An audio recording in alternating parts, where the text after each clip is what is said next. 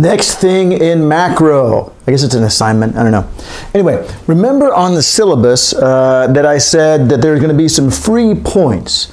Let's see, there are 2 optional assignments, Excel Business Cycle Simulation Model and an in-class worksheet, each worth 5 points that will be included in your final course grade calculation if and only if they improve your score. It's impossible for them to not improve your score, but I put that in there to calm fears. If you do one, then your grade is calculated out of 95 points. If you do both, then it's calculated out of 100 points, right? So basically, each one adds 5 to the numerator and the denominator of your grade. So if your grade was currently 35 out of 40, it would then be 40 out of 45, which is absolutely going to be a higher percentage. So I'm not sure why I said that. Well, again, I have people worry about stuff like that. So we're about to do the first one. So if you want to follow along, then please do so. But this guarantees you a free 5 points. And let me tell you where I got this idea. So some guy, well, not some guy, I know who it was. Good Lord, my head's big. Let's go back further or go closer. Further or closer. Okay, that was fun. Turn this light on. All right, there was somebody presenting a paper. Well, not a paper. When we hired Dr. Nikar, we had 3 candidates. And one of the candidates did a presentation in Dr. Fike's macro class using, doing a sort of neoclassical model and saying, putting it all together, well, he didn't, but he said in class, he puts it in an Excel spreadsheet. And I thought, oh my God, that's perfect. Because the post-Keynesian approach, or the typical neoclassical approach is that the economy comes to an equilibrium point and stops, all right? But the post-Keynesian view is that it's much more dynamic, that there's always fluctuations in internal business cycle, as you already know. So this right here gives you the impression that post-Keynesian economics is move to a resting point and stop. And unfortunately, I did tell you the story about when the agent's expectations are disappointed, and then that causes a rise in investment, or I'm sorry, it would be a fall in that case, wouldn't it? I told you all that, but we really didn't have a model to show it. And so I became obsessed one Christmas break, last Christmas break, to figuring out how to do in Excel for a post-Keynesian model what he had done for his neoclassical model in class. And actually, let me go back to something that I just showed you a short time ago. It's really from the Contending Perspectives class. Exam 3. And yeah, I showed you this, a little bit of it the other day, but well, might be today for all I know. You might be watching it all at once. But if we go here, this is the system dynamics modeling. If we go here to Steve Keen's paper, here's all these equations, and then he plugs them in a model, and he gets these patterns, all right? That's what I want to do. So there's a couple of goals here. One is to show you what an actual post-Keynesian analysis would look like, because it's going to be a dynamic model. It's not going to be an equilibrium, a series of equations that lead to an equilibrium point. It's going to be a dynamic model. Another is that I always do our senior survey, graduating senior survey every semester, and one of the comments that students make every now and then is, I wish I'd learned more Excel. Well, first of all, you can. The business school has set something up to where you can go and be certified in Excel if you want to, but that doesn't mean you get any practice in class. So this is not a massive amount of practice, but I guarantee you, if you bring up in a job interview, have you ever used Excel? Well, I did once build a model of the economy that demonstrated the business cycle in Excel, but no, nothing other than that. Unless there's someone else from this class interviewing, no one is going to give that answer. No one is going to say they built a model of the macroeconomy in Excel. So it'll give you something, and little things like that can make a big difference, because when you've got 100 resumes to look through and you're sitting through 100 interviews, you're looking for reasons to throw someone out, and you're looking for reasons why someone stands out. Sorry, I'm drinking my cup of tea after dinner. All right, so I put this together. Actually, it's forthcoming in a paper too. I wrote it up for a journal. And what I want to do here is I'm going to go through it step by step, and you can follow along. And so here's the goal. You want to end up at the end of this video having created an Excel spreadsheet with the same stuff on it that I've got, all right? And then you're going to email it to me. And when you email it to me, I'm going to give you 5 points, assuming, of course, that you did it properly, but I don't know why it would be improper if you sat here and did it with me. So I'm going to be over here at the computer. And by the way, I also decided, usually when I do this in class, I make sure I've practiced it.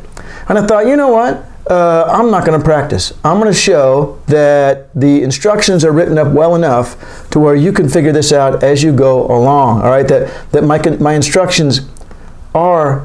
Oh, I'm sorry. I should go back here. All right, so go to our webpage for our class. Let's zoom in on this a little bit more effectively.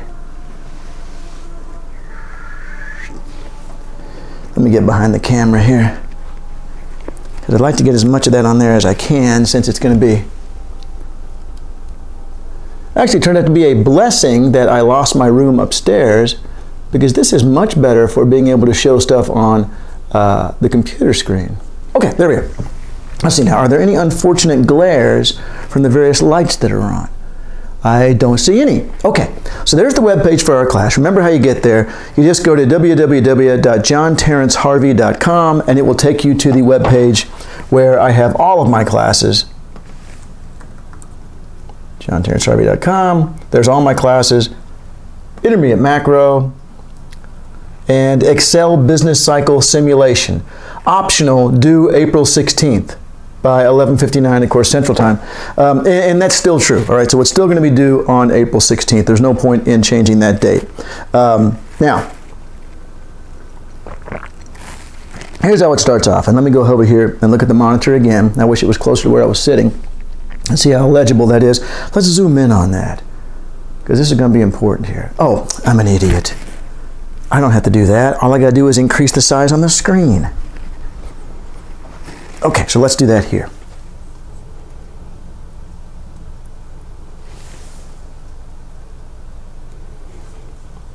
Ah, that's what I wanted over there, actually. Let me reset this. Reset. That's what I wanted. Okay. Keynes argued that fluctuations in investment created the business cycle, as you know from exam 2. And that it was the difference between expected and actual profits combined with the panic that emerges in an uncertain world that is the root cause. Michael Koleski expanded on this. Now, we didn't talk about how Michael Koleski expanded on this, but he did. Koleski wrote a bunch of stuff on the business cycle, and I got to tell you, a lot of this is pulled from Koleski. So, a simulation can be created in just a few steps. First, the variables. So what the instructions do first is go through and explain what all the variables are. All right, here's the theoretical model. We have 2 exogenous variables, 2 variables that we're just going to say, let's say that number's 10, let's say that number's 15, right? And then the endogenous ones will be generated within the system. The exogenous variables will be the target stock of physical capital that firms believe will be sufficient to meet market demand at an acceptable profit. For example, if we are restaurateurs, then there's going to be a certain number of restaurants, and we're going to be measuring it in dollar values, of course, but a certain number of restaurants where we believe, okay, well, that's all that we could possibly build and still be profitable in Fort Worth. That adding one more restaurant is going to cut into the profits, and one of them is going to have to shut down. Right? So there's some target level that entrepreneurs have, we're assuming. There's also a rate at which physical capital must be replaced to maintain the same level of profitability. Now, this doesn't mean that it has to wear out. It can do, but that, indeed, that every often will not be the case. Sorry. Very often will not be the case, but that's the easiest way to think about it. It could also be that just technology has changed and you need to update your, well, when TCU redid all their dorms after the internet became really a big deal, you had to have, first of all, they had to put Ethernet cable in the dorms, and then they ended up doing wireless, and so even though the dorm wasn't necessarily worn out, it was no longer competitive with dorms at SMU, so they had to fix them up. All right, so we're going to make these variables up. We're going to say, hey, let's just say it's this. Hey, let's just say it's this. These are going to be determined within the model. God, this is exciting. I never had anything like this when I was in class. You're going to build a model that's going to show fluctuations in the macroeconomy. All right. D sub t is going to be the decision. Now, this is very Koleskian here. because Koleski made a big deal out of separating the decision to invest and the actual investment. So, for example, you might decide in January, hey, let's build a new restaurant, but you might not start till March or April, right? So there's a gap between the decision and the actual starting to build it. And then there's a gap between starting to build it and it actually being finished, all right? So Koleski made a big deal out of that when he was explaining the business cycle. We're going to make a little deal out of it here. D sub T is merely the decision made in period T. It's just the decision regarding how much to invest in period T sub 1, all right? So it'd be like we're deciding in, actually the way I put it together was I was implying that it was a quarterly model, all right? So in first quarter, you decide how much you're going to invest, and this is physical investment, in second quarter. I sub T is gross private domestic investment in period T. All right, so D sub T would lead to I sub T plus 1 because that would be the investment in the next period. The K sub T is the total stock of capital, which we've already had on the Davidson graph. It's the total dollar value of all existing restaurants or whatever. Now, here's where the problem's going to be. Pi sub T is the actual level of profit in period T. And pi sub T with a superscript E is going to be the expected level of profit in period T. And of course, what's going to happen is those are going to differ, and it's going to cause different reactions on the part of the investor. There's going to be a panic condition, a condition triggered when actual profits fall short of expected profits by some predetermined amount. We'll determine that amount here in just a second. All right, so those are all the variables in the model. Then we've got the equations. And this comes straight from Koleski. This right here is Koleski saying, remember on study question number, I don't know what number it was. Let me pull it up right here. Remember this study question. Oh, I might already have it open. I do. Excellent. That's the inflation stuff on exam 2. Here we go. Here we go. There. Study question number 93. Look, profits equal investment, all right? Remember the calculation that we made, that it turns out that in any time period, pardon me, there's a very high correlation. Hang on. I remember my first cup of tea. Between investment and profit. And we are going to say that they are equal, which is what we determined in that other study question. So investment in period T is the same thing as profit in period T. And then basically what happened was the investment spending generated the profits. Now, what people expect profits to be is what they actually were last quarter. This is coming from one of Keynes's statements that for the most part people just assume that existing conditions are going to continue unless there's some compelling reason to believe otherwise. So what we expect in period T is a continuation of what happened in period T minus 1. Stock of capital. The stock of capital this quarter is equal to what it was last quarter minus any depreciation plus any new investment. So really no different than what we talked about with the Davidson graph, although we're laying it out differently here. The stock of capital in period T is equal to whatever it was in period T minus 1 minus how much wore out, all right? So this expression right here, the KT minus 1 minus KD is going to be, well, that's how much was left over after the last quarter was done because some of the stuff wore out. Plus we did new investment, all right? So this period's total capital is equal to last period's minus depreciation plus any new building. All right, panic. Panic is going to be a function of, all right, this is a functional form here rather than a deterministic equation like this. It's going to be a function of the difference between what actually happened and what was expected. If this number is positive, then that's a good thing because actual profits were higher than expected. If it's negative, then it's a bad thing. And what the bad thing is, let's see here. What the bad, the amount of badness, if you will, is going to be determined in the later equation here. Let's see. Let me skip down to 6 because it's really easy, and then we'll struggle through 5 right there.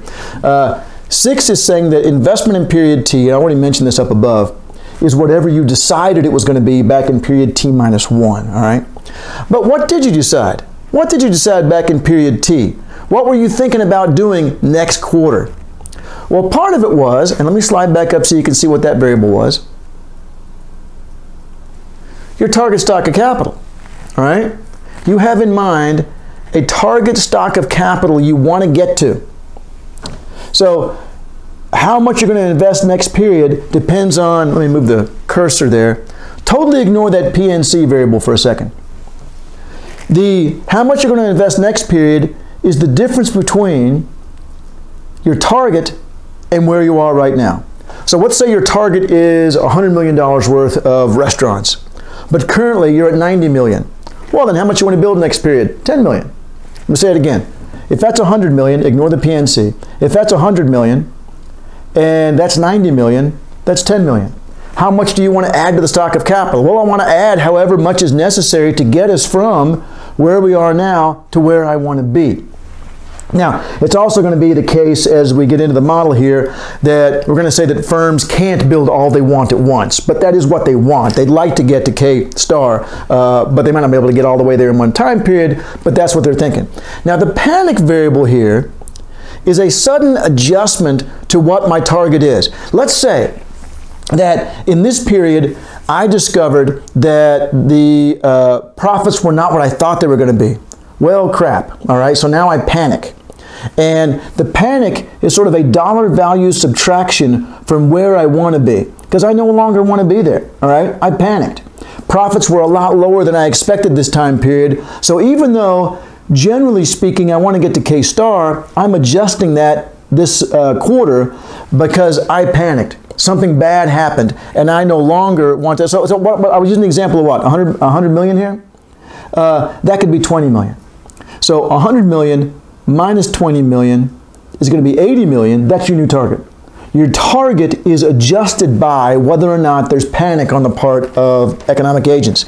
Now, I could have also included euphoria on the part of economic agents, but it gave the same outcome and it was more complicated, so I didn't. So I didn't look at what happens when profits are much higher than you expected.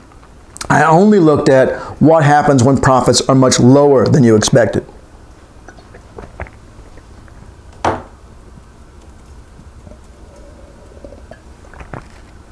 Sorry, I am now done with my tea. All right, underlying logic. Okay, so it says here, and let me see if I pushed off the page over here on the monitor. Nope, I'm right. It says here, I'm going to end up explaining all the relationships twice. Here and in the section where I'm laying out the Excel model, but that's okay, because you'd rather have that than not understand something. All right, now here are the explanations of the stuff that just happened up above.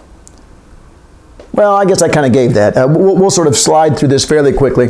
The first equation, based on the Koleskian idea, already told you that. The second thing, I already told you about the Keynes's concept of uncertainty, where you think that whatever's happening yesterday is going to continue to happen today. I already told you that. Already told you all about that. So we now have a greater explanation there too if you want. Panic thing, already told you that, already told you that. So those are just the explanations that I just gave you. And you can have them right there too if you want to sit and read through them rather than watch the video. All right, notable simplifications. Of course it's a model, so as a model it's going to be simplification. This takes a number of shortcuts. For example, we have totally abstracted away from the manner in which firms would estimate their target stock of capital. We just said it's so-and-so. We never change it. It's going to be the same the whole way through. We have taken no account of other variables that may affect investment spending, like interest rates, right? And there is no change in population. So over time, I think we're going to do, I think 50 time periods? I can't think now. So 50 quarters. And we have completely omitted the financial sector, although we're going to add it in later, right? Now, but the goal here is to see how few assumptions it takes to generate the instability that Keynes and Koleski believed existed. Furthermore, all the factors we omitted are likely to actually just contribute to that and not dampen it. All right, but wait, there's more. It's actually very easy to set all this up in Excel, so do so. Now, I had a good idea this semester, well, I guess before the semester started. I thought, hey, in my original instructions, I was telling people, type all this out. And then I thought, why don't I just give you that to start with? So when you click on this, it will give you this much of the Excel spreadsheet already. It's already labeled for you. So that's kind of handy. So first step, you want to make your column headings.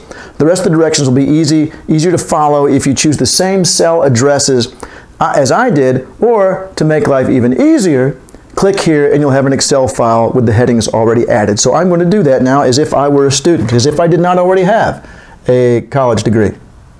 Click, and there it was. It downloaded down there in the bottom left. Now let's see. Is that on the screen? Yes, it is. Excellent. Okay, so it's on the bottom left down there. So I'm going to click on that, and of course it's going to open Excel.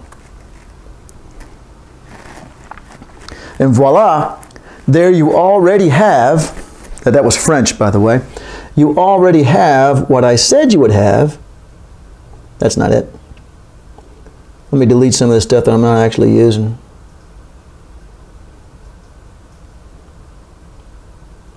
Okay. I said you would have that, right? Oops. Well, now you do. All right, so you're not going to have to, oh, I wasn't paying attention. You're not going to have to type all that up yourself, so that saves quite a bit of trouble. All right, so now you're going to have to go back and forth between windows. You're going to have to go back and forth between the instructions and this. You can set them up side by side if you want to. Maybe I'll try that for now since there aren't too many columns. But I don't want to make it too small for you to read.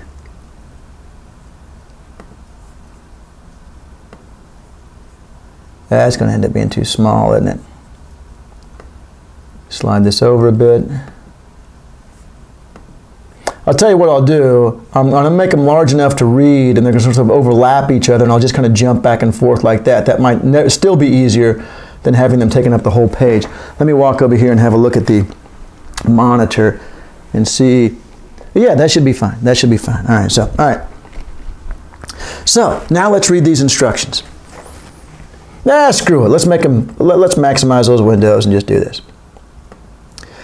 I have marked in purple cells where you need to input some values for constants in the model. Put 43,000 in cell D3. Now let's do that. Cell D3 is right there. And if you want to, you can put in here, oh good Lord, here it is. Click, make it a dollar value. You can click on that dollar sign right here under number, and it will make that a dollar value. And I don't know, it feels a little better to do that. By the way, I didn't make up all these numbers. I looked in data for the United States, and gosh, I wish I could tell you what the time period was now. It's in the paper that I wrote related to this, but these data are as close as I can figure what they would be for the United States over that time period. So these aren't just sort of random numbers. I thought it'd be more interesting if we had some numbers that were closer to real life. And of course those are, I've said all that. Now I don't know what the units are. I don't know if that's billions. I suspect it's billions. Here, I'll show you my subdirectory with research, active projects. Let's see here, not that one. Dynamic modeling for intermediate macro. All right, and here's the final. I just sent in, gosh, not but 19 days ago, the last revision of this paper. So this is where I'm laying out for other professors how to do this in their class. And somewhere in here, there is a, oh, that's right. This journal makes you put all the, well, most of them do actually, but put all the footnotes at the end. So let's see here. Taka capital, nope. I'm going to put in United States, Control F, United. Let's just do United. Data source. I don't remember. I'll look for, I don't want to make you sit here and wait for all this. Hang on, I'm going to do one more thing. I imagine I would have used the word period. From the period so-and-so to so-and-so. Down. Oh, I use the word period a lot. Here it is. Based on U.S. economic data for the period 1990 to 2014. All right, so that's what this is based on. These numbers are roughly what you would have found for the United States from 2014, I forgot what I said now. What was it, 1990 to 2014? Whatever it was. Somewhere in that range. Now, so we got 43,000 there. Now let's take the next step. It says put 1,200 in F3. F3. 1200. And now let's hit the $sign. So now it's 1,200. Okay. Put 300 in cell I3. I3. Oh, I'm sorry, that's I2. Oh, did I skip something? Yes, I did. 100 in I2. Sorry. 100. And let's make that. And then what did I say? 300? I'll type it and then I'll go back and check. 300 in I3. Okay. Those are the target stock of capital. So in D3 was that K star. That's what firms want to get to in aggregate. They want to get to 43. Oh, and I forgot to look at the units, didn't I? I suspect it's it got to be billions, so that it's 43 trillion. But I'll look that up in just a second because now it bothers me.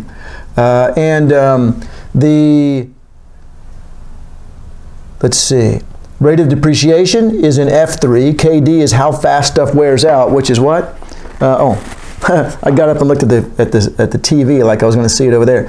1,200. So stuff wears out 1,200 a quarter, or 1,200 billions a quarter. And now here's the panic stuff. What it's saying in F3 is that, well, F3 and I2. Oh, yeah, I'm sorry, that's right. 100 in I2. And that is how much the gap has to be between actual and expected profits for people to panic, all right? I2, that 100 in I2, which I'll show you again here, that 100 in I2, the panic gap, is how much it has to vary before people panic. And when they do panic, they adjust by 300. They're going to lower the K star by 300. All right, I'm about to go into some of this to make it more obvious. All right, let's see. Expected profits. Okay, next we need some initial values.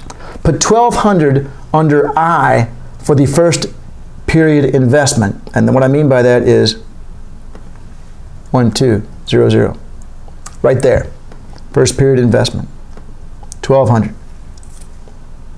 Because we don't know what we don't have a previous quarter's decision to look at. We're just going to have to go with. It turns out that in the previous period they must have decided to invest 1,200. So this period they're investing 1,200. Then 40,000 under K. We are bringing forward that much in the stock of capital. And we want 1,200 under expected profits.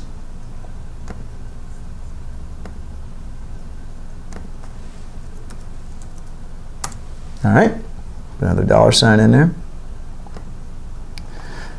Control S, go ahead and save that so I don't end up losing it. Now let's see, let's double check here and see where we stand. Along the rest of row 6, input these formulas. Now, get this. Copy. It doesn't always copy and paste neatly, so be careful about this. But I'm going to try to copy and paste what I have in D6, what I should have in D6. Let's paste this in here. D6, Control V. Hey, it worked. All right. And that is, let's go back and look at that. That is the gap between the stock of capital that firms believe will be sufficient to meet market demand at an acceptable profit and the actual current stock of capital. It is therefore what they hope to build next term, next period as investment. Well, look, we've got, they want to get to 43,000, but they're at 40, so how much do they want to build? 3. They want to build 3,000. So that's all that is. This one is this cell address minus this cell. But this cell address is fixed. That's why it has the $signs there. It means always use D3. The $sign D, $3 locks it into D3. Whereas C6, on the next line here, it's actually going to be C7, you should do it over here, I guess. C7, C8, C9 for that equation, because it's going to be referencing different numbers over here. So I don't know how much you know about Excel, probably more than I do. But that's why we did that. So now let's go in for the next one. And this is actual profits. Control C. This is going to go in E6. And I think I'm going to slide it over a little bit. 1,200. Remember that Koleski says that profits in any period will be equal to investment in that period. So all this cell right here is B6. That's whatever investment was. So this cell over here will always be identical to this cell over here, coming from that Koleskian equation we went through in the previous video. All right, next. Let's see here, E6 minus F6, control copy. It goes really quickly once we get all the equations in. Control V. Uh-oh, that one didn't work so well. E6 minus F6. E6 minus F6. Oh, well, it should just be 0. Maybe that's what it does for 0 when it's a dollar value. Let's take the dollar value off. Can I?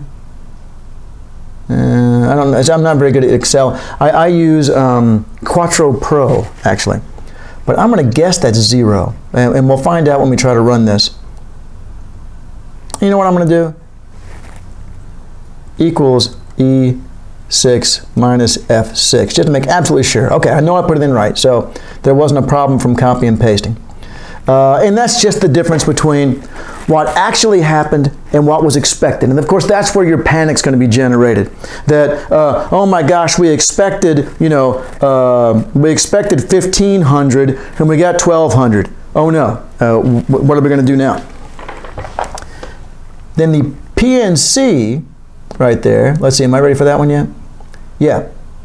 Okay, this one's going to be a little bit more complicated. Copy, but that's fun. Aha, okay. And I'm not going to put a dollar sign on that. Well, actually, I guess I could. I'll get back to that in a second. I'll tell you why I could. All right. This equation, or this cell here, is G6, if, it's an if-then statement, if G6, and that's this one right here, if the amount by which actual profits exceeded expected is less than I2, less than 100. So in other words, if actual profits fell short of expected by more than 100, right? So it's the same thing. What it's saying here is if G6, if the difference between actual and expected was smaller than negative 100, I could have made that I don't know, I kind of struggle with this. Do I make that a negative number or do I make it a positive number and then subtract it down here? So if this is smaller by 100 or more, then you have to create this value right here. You plug in this value right here becomes I3, 300. Now, and let me just say that for now, and we'll plug it in as we go through here because I think it'll be more obvious what exactly that means as we plug in some more values. Then